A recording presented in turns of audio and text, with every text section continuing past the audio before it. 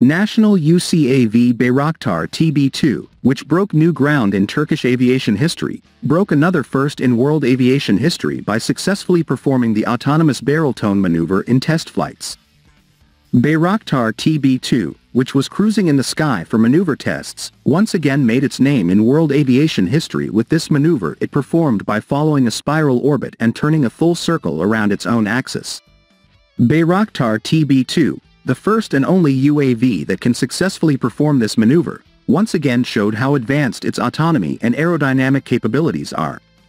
The historical moments of Bayraktar TB2 were recorded by another Bayraktar TB2, which continues its testing activities, and Bayraktar AKINCI UAV, which returned from the ammunition shooting test in Konya.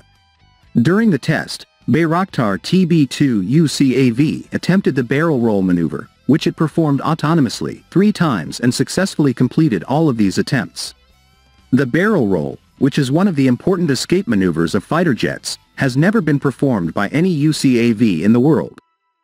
During the keg tone maneuver, the plane or aircraft follows a spiral route while making a horizontal corkscrew movement in the sky. Bayraktar TB2 UAV system has successfully completed 800,000 flight hours. Bayraktar TB2 UAV, one step closer to million hours, became the first national aircraft to serve in the sky for the longest time.